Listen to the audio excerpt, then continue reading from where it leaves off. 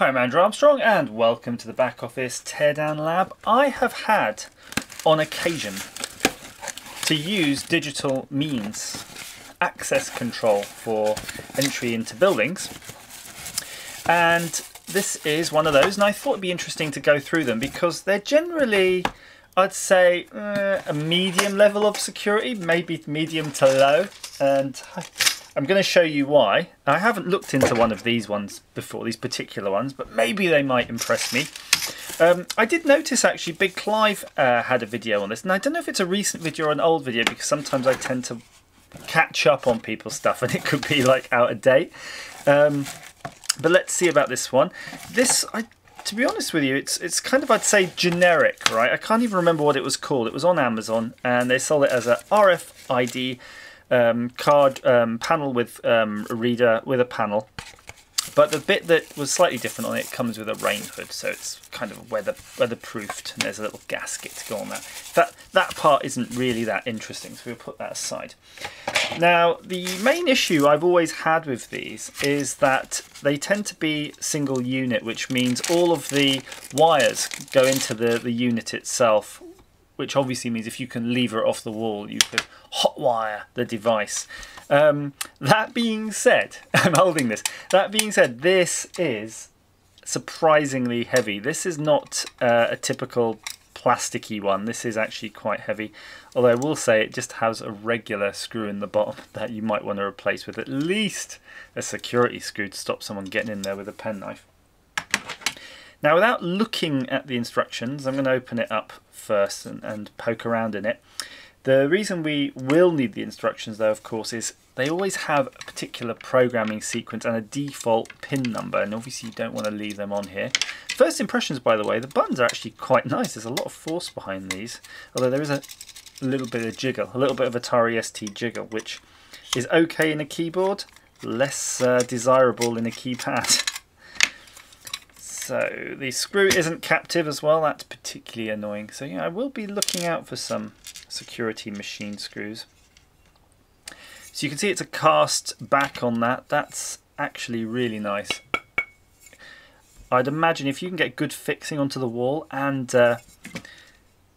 there probably is room to put a washer on there too, that you're going to get a pretty decent amount of purchase on here. Even if someone's trying to lever this, it's going to be a while before that snaps off. And to be honest with you, they're putting that much effort, you know, you kind of think you're just delaying them from getting in at the end of the day anyway, aren't you?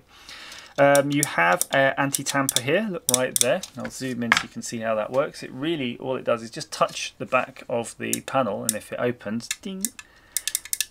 And I always wonder if you had a smarter system, perhaps down the line you could have a second box that would detect the anti-tamper and just remove this from the circuit. But the problem you have when you look here, though, that's really it, where you probably have the open switch or door one. One of these will be connected directly, and that's when you put the code in, it will actually activate that. In fact, you can see there are those relays there. It will normally be relay activated. I think I'm slightly interested enough to want to go in a bit further, but we'll have to be a bit careful here because there are some small wires that we can see that will be coming from its RFID antenna. I've undone the screws, and we don't want to damage that RFID antenna, so I'm going to be very cautious and just push this board over to the side. Standard membrane keypad affair here, but it does have some nice LEDs here, which means it is illuminated, and they go through these holes here into a light guide, and that's pleasant, very pleasant. I'm just going to take out one of the buttons, seeing as it wants to come out. It is a plastic button, and I'm just wondering to myself, which way does that go round? Is that a 6 or a 9? I'm guessing it's a 9, so we're going to put it round that way. The bit that always interests me is looking at here, you've got contacts for those relays and power, the various pins this device uses scattered around. And I'm always intrigued whether or not you can defeat that by going through the front of the unit. You do have this front edge here, so potentially if you could lever out some of these buttons with some heavy pliers, you could get to them, but then you do have to go through this light guide. So I'd say from just a frontal attack, it's probably okay. If you were trying to really bust in here, you're probably better off trying to get through just by levering it off the back. So I think we'll put it back together and power it up and just see how it reacts. It'd be interesting to see how complicated or easy it is to set it up, especially with these RFID tags. Looking at the instructions, these do have quite a lot of complicated modes. So I'm just going to turn it on. You can see it powers up, LEDs on. And you have to pay quite a lot of attention to the book because you can configure this in quite a few different ways. You can have it keypad only, card only. There's a programming mode, there's a user mode, and they are indexed. So that means if you issue a card, for example, with a 3-digit number, so you could write them on the back or maybe use the last few digits of this as a note in your inventory. You can actually delete specific cards or tags from the system, so it's kind of important if that's your use case. Otherwise you're going to have to delete all the tags when you have an issue. So I'm going to go into the programming mode, and it says press hash 881122, 2 beeps, and then we're going to enroll a new card. So we're going to press 5, and I'm going to start them at 001.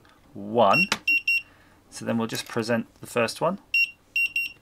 So that's 1, 2. I think I'm only going to do 3 because otherwise we'll be here all day. And then when we're done, we just press the hash again. That's taken. Yes, and I heard a click right there. I don't know if you could quite hear it. I'll just be a bit quiet as we do it.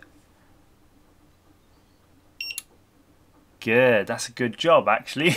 Nice and easy. And we'll take a tag that isn't registered. Let's see what happens when we try that one. It doesn't like that at all. An interesting feature is that you can have something called a private PIN, which allows you to assign a 4-digit PIN number to each fob. That requires you then to enter the PIN number and the fob at the same time. Well, I say same time. You present the fob and then you have 2 seconds to start typing in the PIN.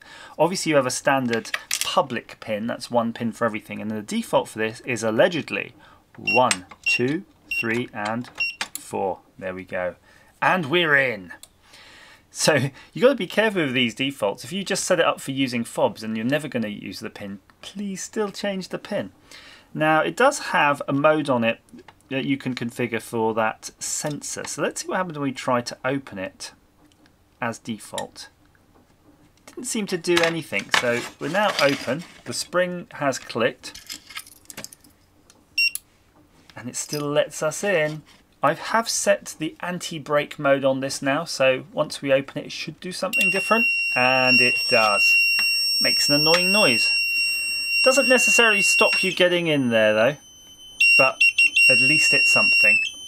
Just as a double test, I've gone through every card, I've labelled them all up, I've programmed them sequentially, so you just start with 1 and 2, 3, 4, and it will automatically increment that index if you're doing a batch, which is great. They all worked open as normal. I then went through and did a batch delete. So I set it to delete and again presented them one after another till it was done. So now if we take any of the cards that were previously programmed and run them through, you can see it flashes green briefly to show that it's read it, but it doesn't allow entry.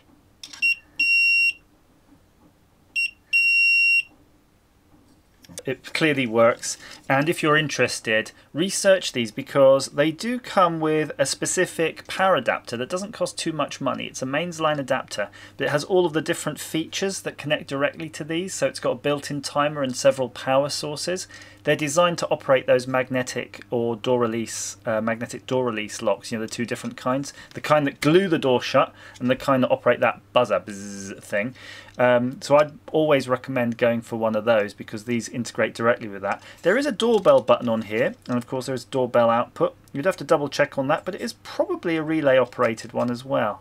Have to look into it.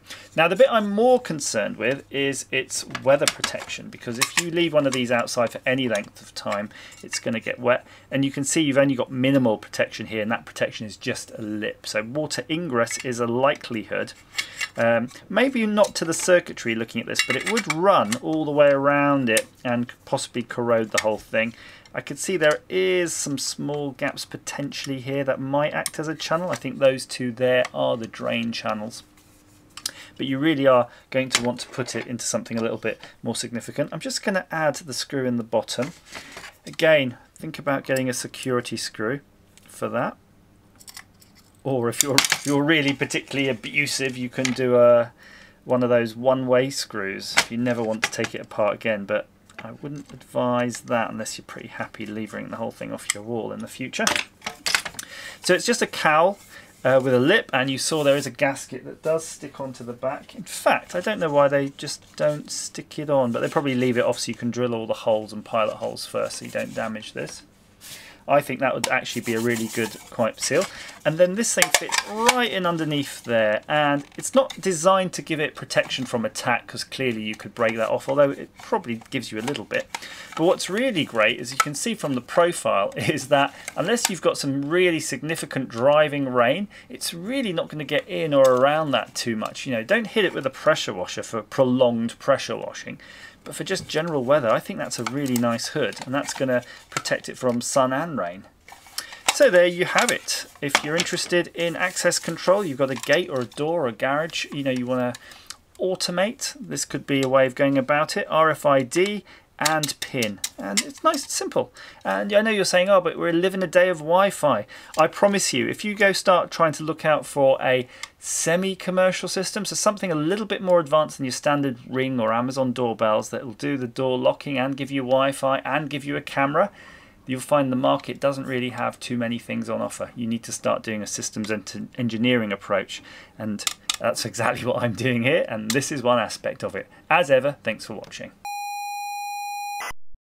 By the way, if you're really concerned about somebody levering this off the wall and getting to your wires, what you could do, and I would advise this, is potentially put a Lucas type connector or a bullet connector in the cable where it's in the wall, and make sure the cable on the other end is clamped so that if they're pulling on the cable, it will disconnect. A top tip.